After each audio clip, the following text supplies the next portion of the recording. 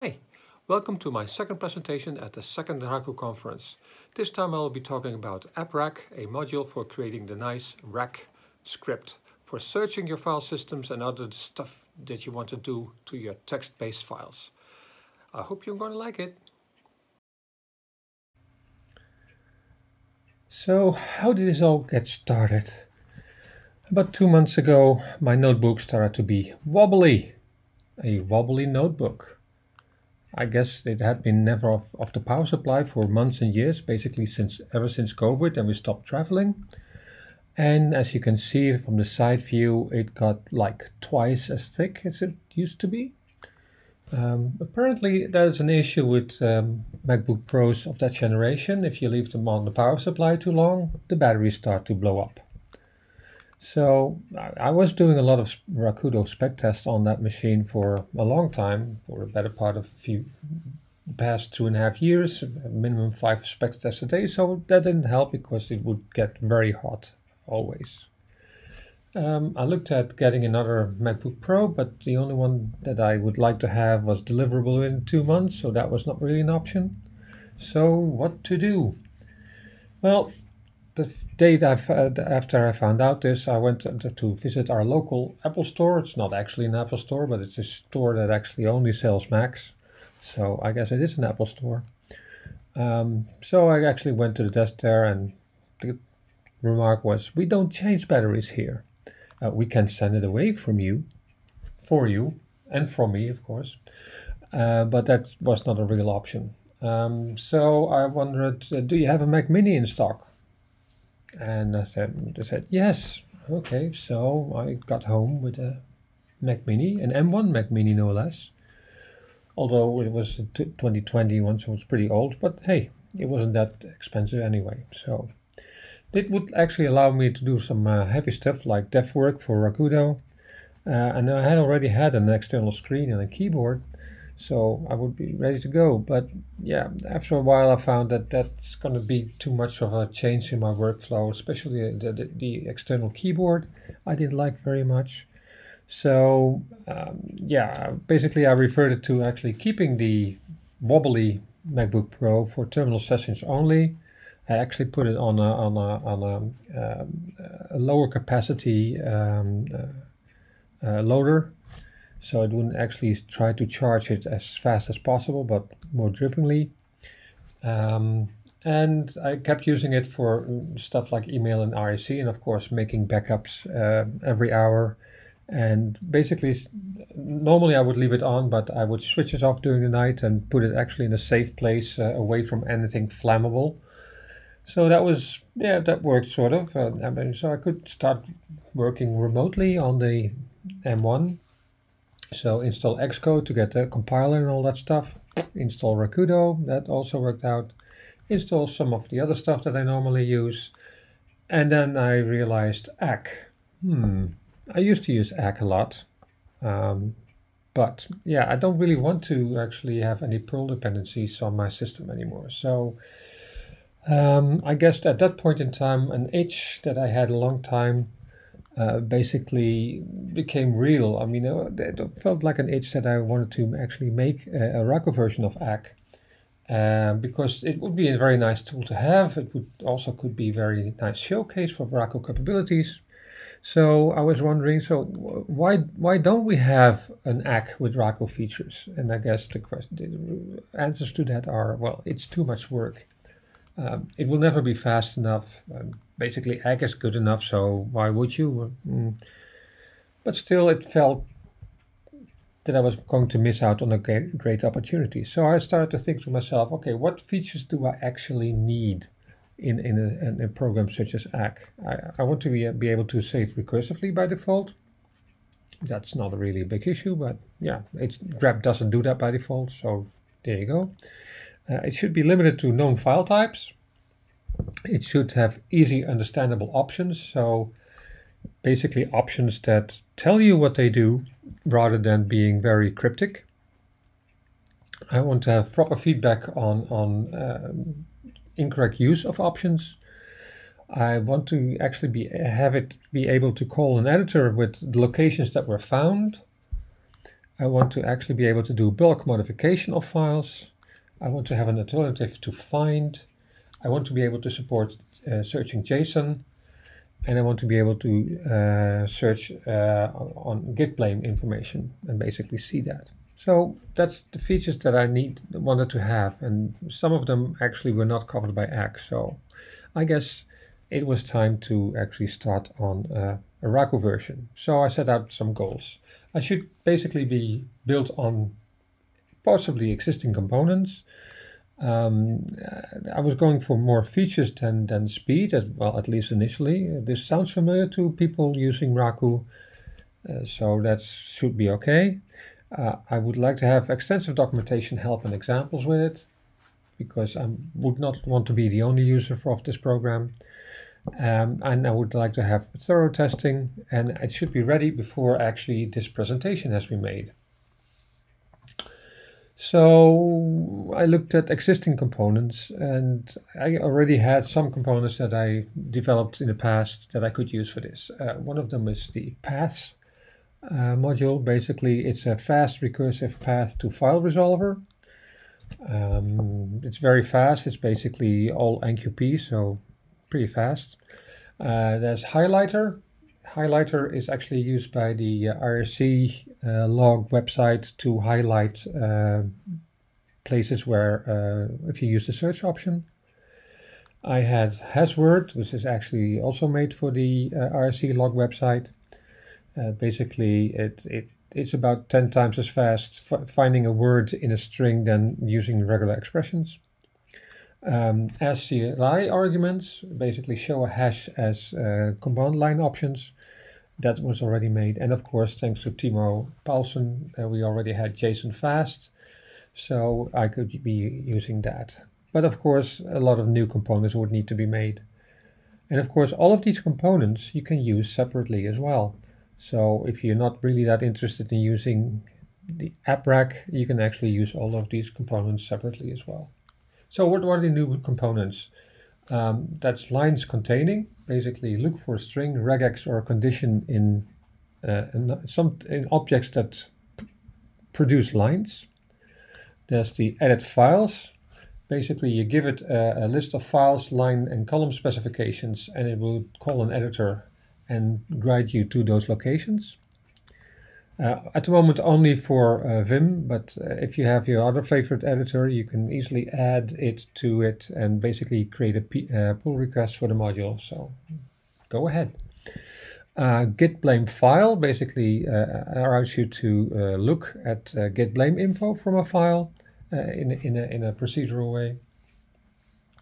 Then we have hyperize. Basically, a hyper is very nice for your basically spreading out your programming load over multiple threads, but its defaults are a bit wobbly, I think. So I actually created this module that gives you sane defaults. Actually, these sane defaults will be in the next release of Rakudo as well, so maybe it will go away again. Meta constants, basically that's something that will look at your meta.json file and export contents of it as constants into your modules, so you can actually use them for feedback and stuff. And CLI version, it basically adds -- version to your script with all of the information that it can get from the meta6.json. And the same for CLI help, which basically adds a -- help to your script, and which you can actually quite extensively extend to cover a lot of stuff in that option. So I was thinking about the name, and the name that I originally came up with was Rack. I mean, the Raku version of ACK. But yeah, it's not 3 letters, and I guess Rack in certain circles has connotations that not so nice. So I looked at it, and in fact, Rack is a simplified command line interface for Raku itself. Some options of Raku are actually being handled by Rack as well. So I decided on Rack as the command line interface name. It's shorter, and it's 3 letters, and used apprac as the distribution name. So it's not ACK, it's rack. There you go. So have a look at the how you use rack. The basic usage is very simple. The first argument is the pattern to look for. And the pattern can be a string, it can be a regex, it can be a whatever code, and it can be a callable. So how would that look? Well, it looks like this. You basically say rack, and in this case I'm going to look for the string Zippo. If I do this in the Rakudo repository, you get this result. There's 2 occasions of Zippo in the Rakudo repository. Well, actually this is in the test repository, which is roast, but it's basically a subdirectory of Rakudo after you've done a spec test. So there you go, 2 places where it could be found. So how do you actually specify a regular expression? Well, regular expression is specified by a slash at the beginning of the string and a slash at the end of the string. And that basically allows you to, well, it should look familiar. Of course, with the shells that you use, you probably need to quote that for it to arrive in Rakudo safely. So that's why the quotes are around that. But basically anything that starts with a slash and ends with a slash will be considered a regular expression. And in this case, we're going to look for the word for the string round robin before a parenthesis open. And that gives you, for Rakudo, it gives you all of these. As you may notice, round robin is highlighted, it's been bolded, but the parens open is not, because it was actually not part of the match. So you can also do a whatever code, and a whatever code is recognized by starting with star dot. So this basically says strip all of the spaces at the beginning of each line, and then select all of the lines that start with my role R1. There you go, that's not that hard.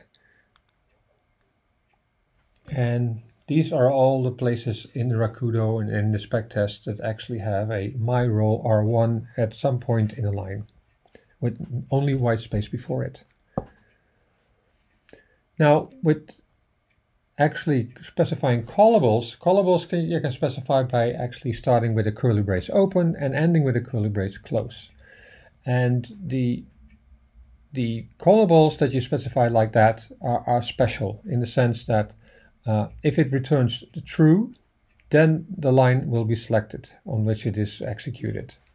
In this case, we're looking for any line that contains the string round robin, and of which the file ends with .t. The dynamic variable $*IO will, in the case of callables, will contain the IO object, the IO object of the file on which this line actually is a part of. So how does that look as a result? You can see that it only found the T files in it, and some of them in the spec in roast, and some of them actually in Rakudo itself, the ones with T/02. And you can also see that there's no highlighting here because it's a callable, and we cannot actually determine from the callable where it found it on the outside. So yeah, that's one disadvantage of using a callable. You don't get any highlighting, but it gets the job done. Then you can specify where to look. That defaults to the current directory. If standard input is redirected, it actually defaults to that standard input. You can specify any file names that you want, possibly expanded by the shell. Any directories, also possibly expanded by the shell. If you really want to specify just file names that you want to look for, you can actually put those into a file and reference that with -- files from. Or if you have a set of directories that you want to search in, you can specify -- paths from. Paths is basically means in this case it could be a directory, it could also be a file name. So how does that look? Well, Here we're going to look for round robin again, but in this case we're actually going to take all of the core C setting code, which is a lot of source code, which happens to live in the genmore core C.setting file, and we basically put that on standard input. And we find round robin there about 5 times in there, a sub and some comments and an iterator, etc. You note that there's no line numbers here because the default for actually searching on standard input does not actually add any line numbers here, but you could if you wanted to. You can of course just specify the file, even though .setting is not a known extension, because you specified the exact file name, it will actually look in that, and the result will be actually the same, except that now we also get line numbers, because the default for searching in a file will give you line numbers. So suppose I want to look for round robin in the source directory and the tspec directory, which is roast. Then that will take you this result. Note again that round robin is there highlighted in it because we've just basically specified it as a string, so we can actually find that in the string and highlight that for you. And here we use a regular expression and basically look for the word bar, and in this case we're only going to look in any of the directories under tspec s16, anything after that. So you can actually specify wildcards for directories as well as files. And that basically looks like this.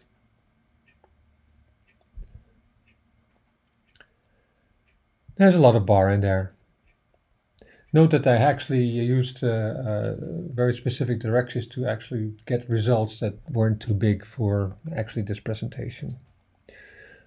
We can also, like I said, specify a file. So I have created this file called settings.list, and it contains the core setting source files that we have. And you can actually look in that by specifying files from settings list. And then we'll basically see that subnext is actually in the C setting and in the E setting, and not in the D setting.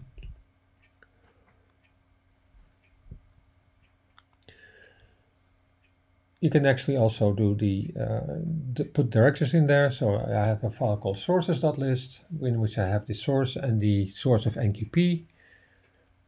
And we can specify it with pass from, and then look for this specific string, which gives you this result. You can see here that there's places in NQP that actually have it, but also the source of Rakudo itself. So this is something that occurs in the source of Rakudo itself, as well in the optimizer, and etc. etc.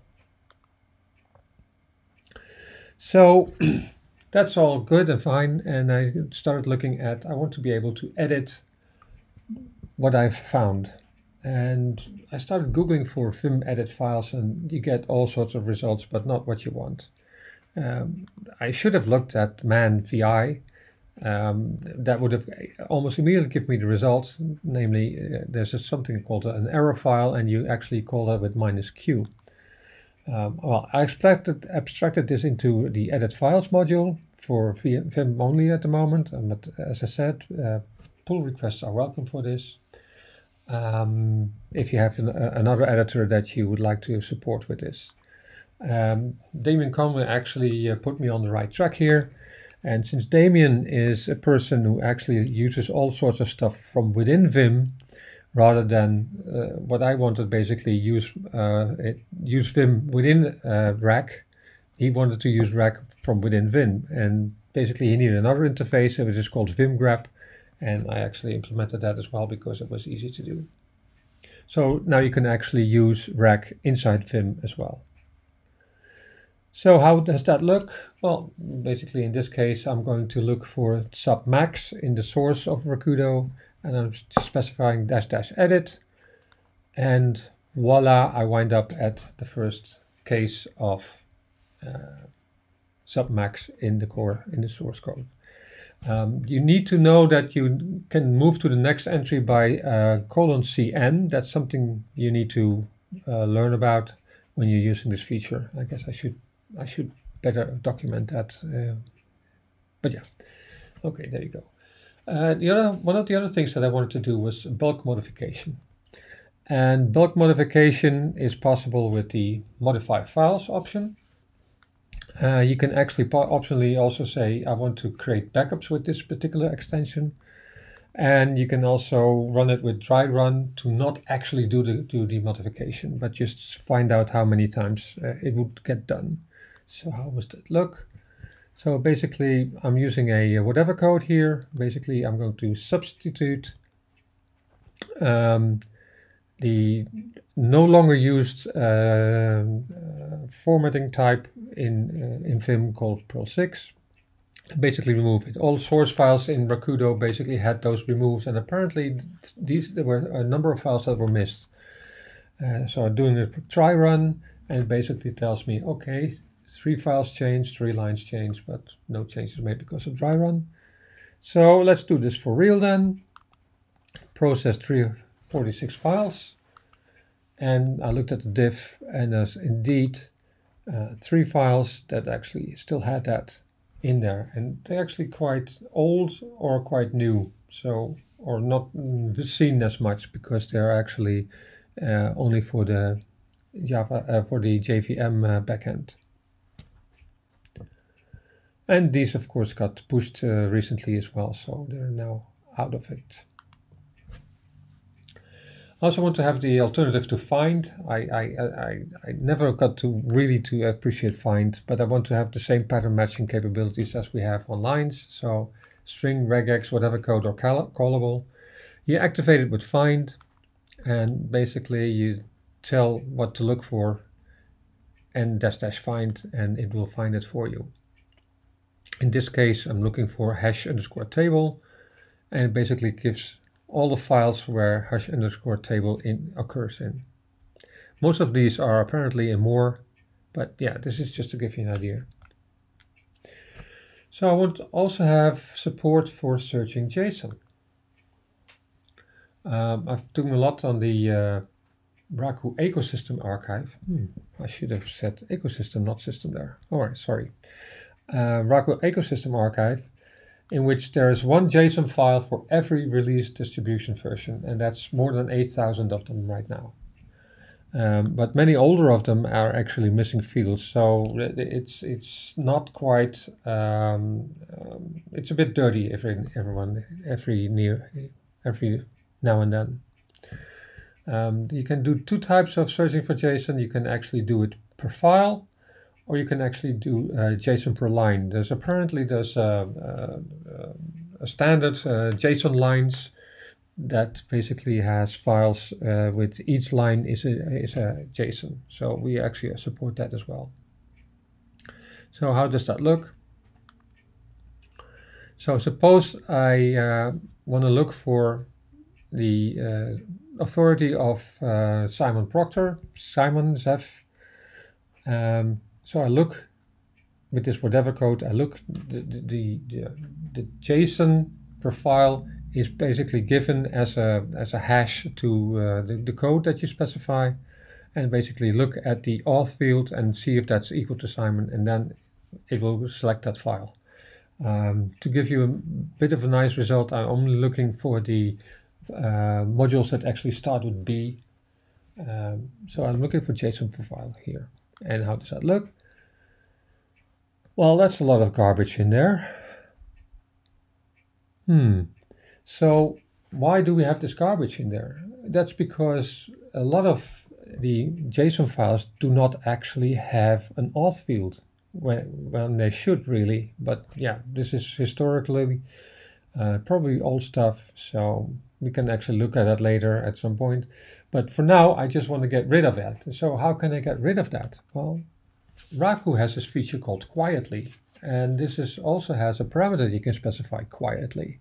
So when a callable or whatever code produces any warnings, it will actually be ignored. So how does this look then? That's quite a lot better. So there's basically two versions of the B-tree module, version 1 and version 2, that are in the Raku ecosystem archive. So what else can you do with this? Well, as I said a little before, the callable has special features. So if you use a pattern, callable pattern, which you can specify with the curly brace open, curly brace close, you can actually either return a true value, which means that the line will be selected. You can actually return a false value, which means the value will not be selected. You can actually also return empty, which means that it won't get selected.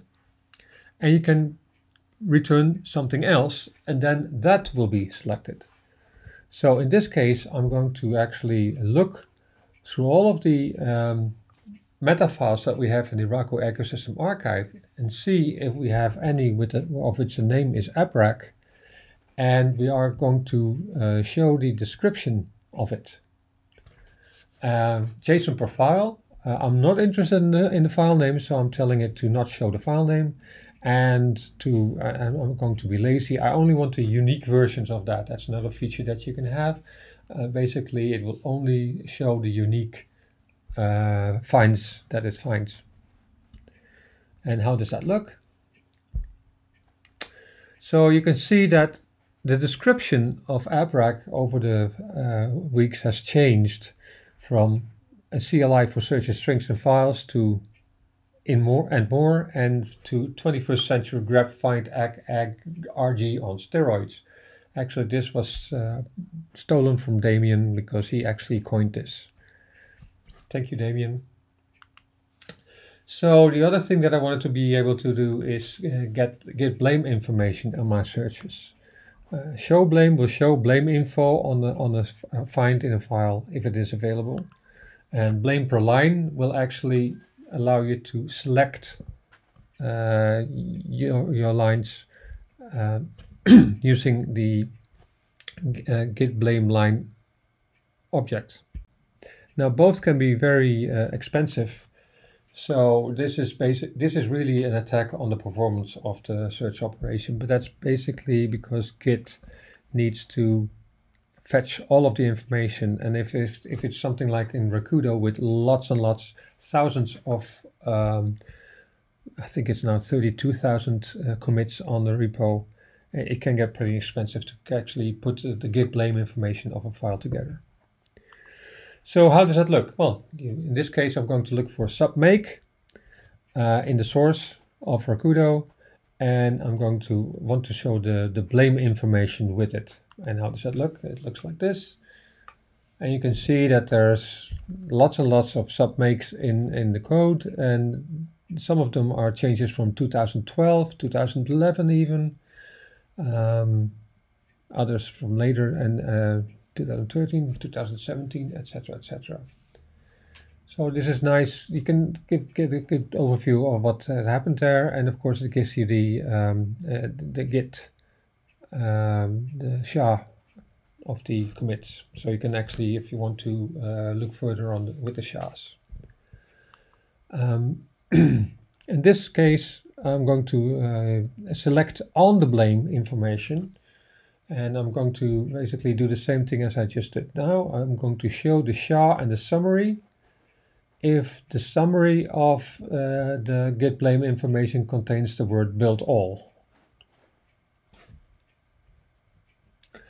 And I just see that I actually made a mistake here, that I forgot the curly close. But anyway, the code example will show you that this works. And of course, I'm only interested in the unique versions of this.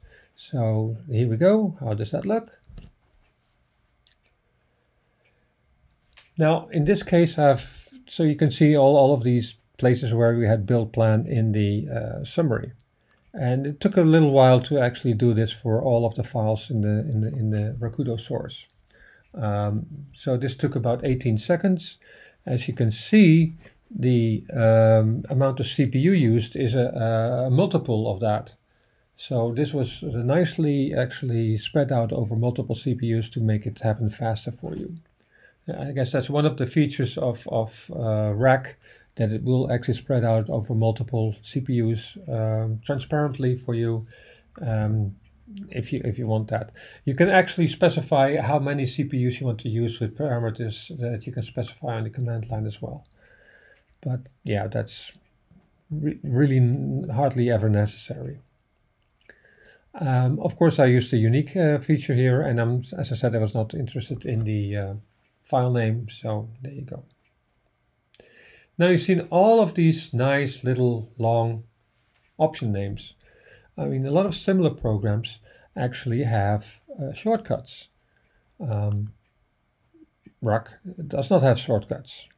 It only has long named options. But you can create your own shortcuts with the --save option.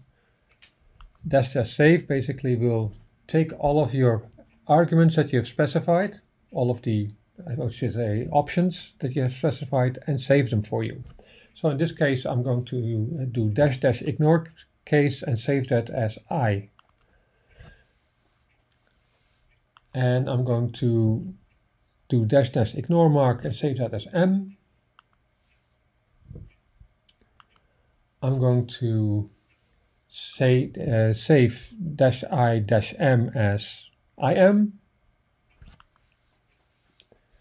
And then if I want to do a search that is both ignore case and ignore mark, only thing I need to specify is -im.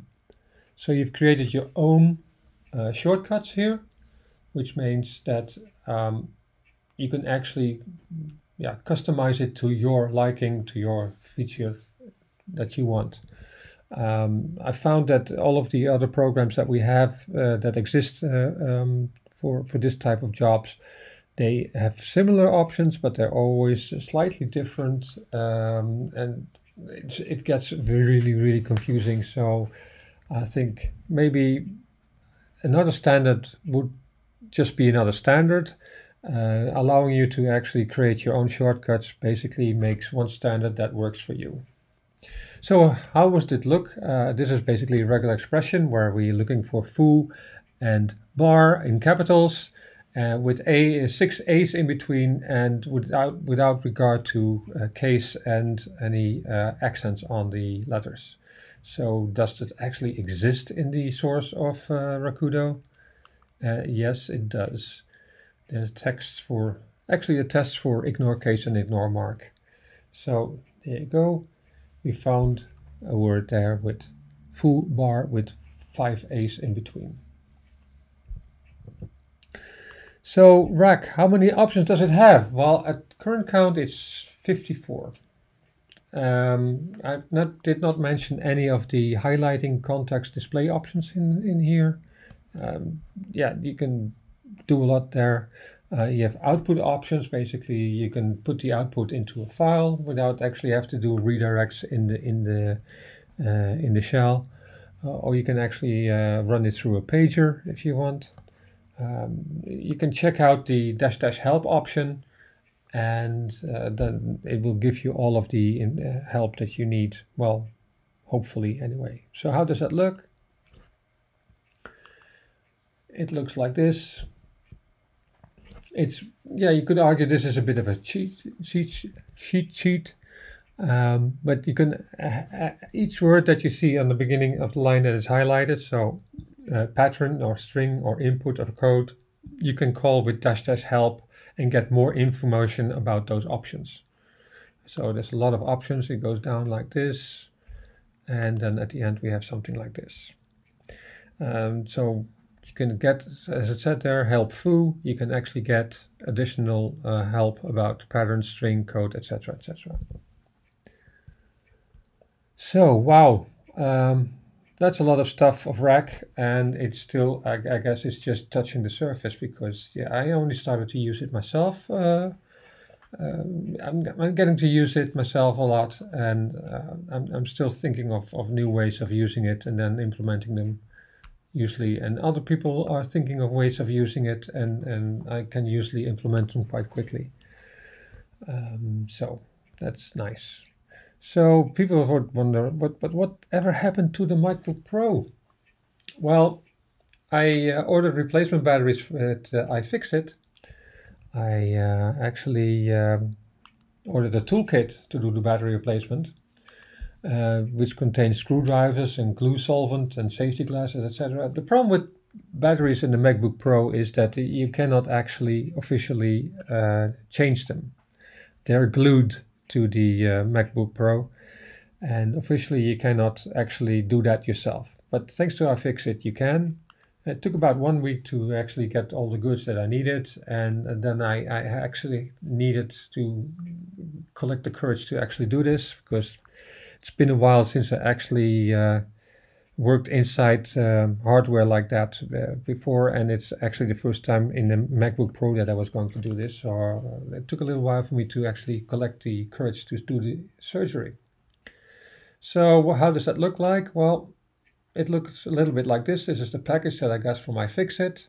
Well, apart from the scissors that I already had, and the ice cube containers that also I had. That's an idea that I had because it was always all the little tiny screws that had to be, there were 65 steps for doing this to your MacBook Pro.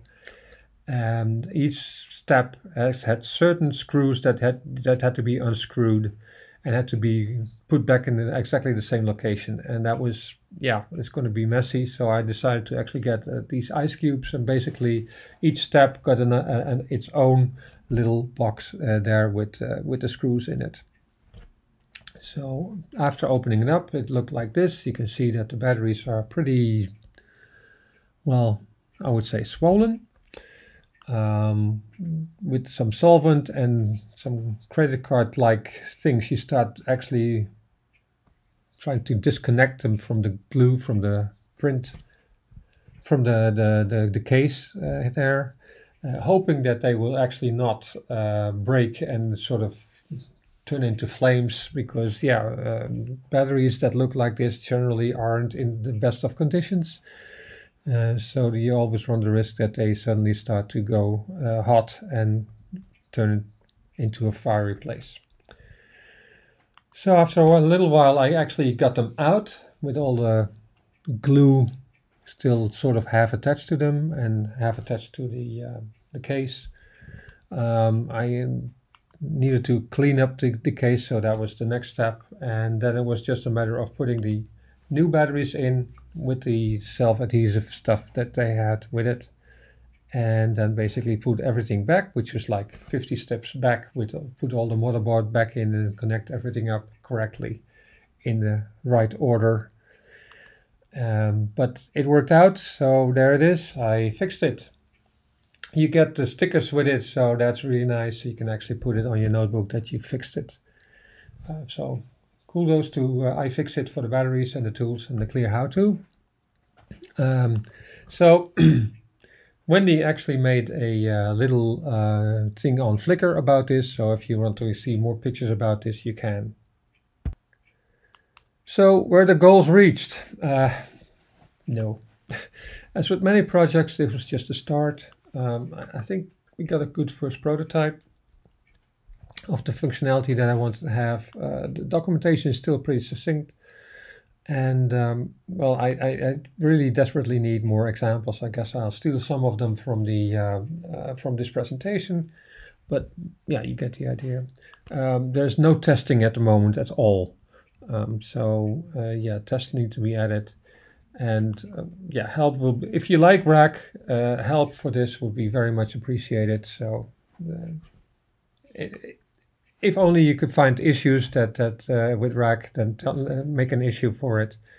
If you find bugs, and of course pull request would even be better, but I'll take issues as well. So what are my future plans with Rack?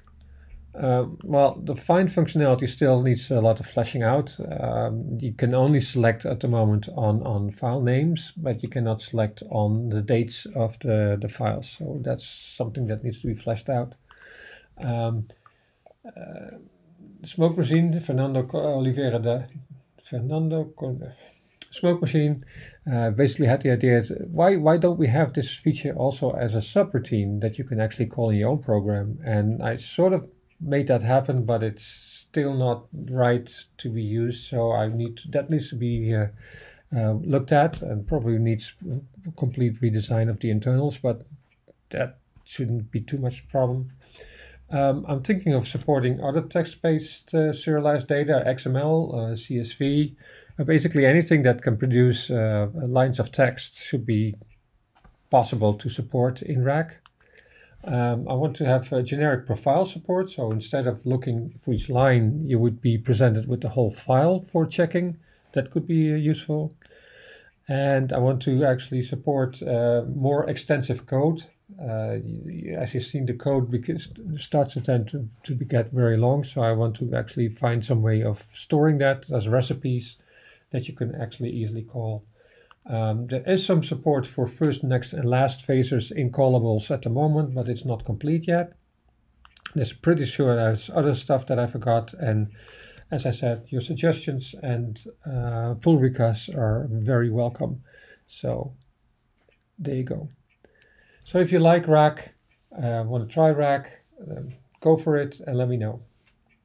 So we're getting to the end. So this is a little overview of all the modules that got used for Rack.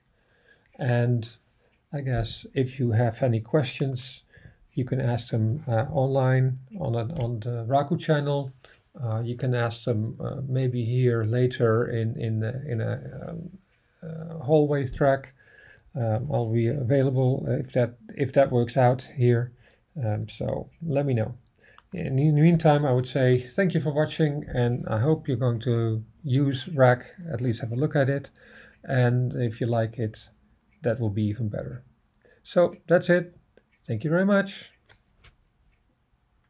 I'm available for questions, but okay, or Richard. Okay, Richard, go ahead.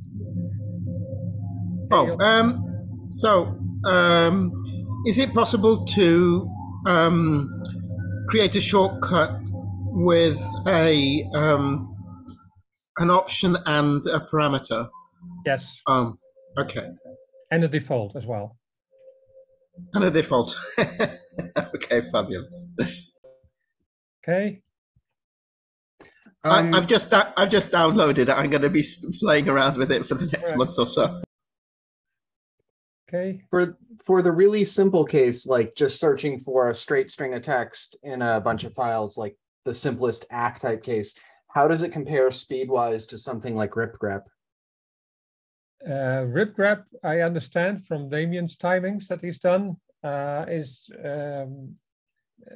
is about 50 times slower than grep, which is in the same order of magnitude as ACK, being slower as grep. I understand that Rack at the moment is about 3 times as slow as ACK, but that really depends, of course, on the startup, because Rack has the standard startup of Rakudo, which is like at least 0.1 second. And so, yeah, your mileage may vary. But for what it's worth, I mean, the example that I did on finding all commits that have built all in it on Rakudo, seeing that it is actually doing it, spreading it out over multiple cores very nicely, yeah, makes me feel good about it, because I don't think the other, maybe grep does, but I'm pretty sure ACK does not actually spread out over multiple CPUs. Cool. Anton? Thank you. Very, very interesting talk.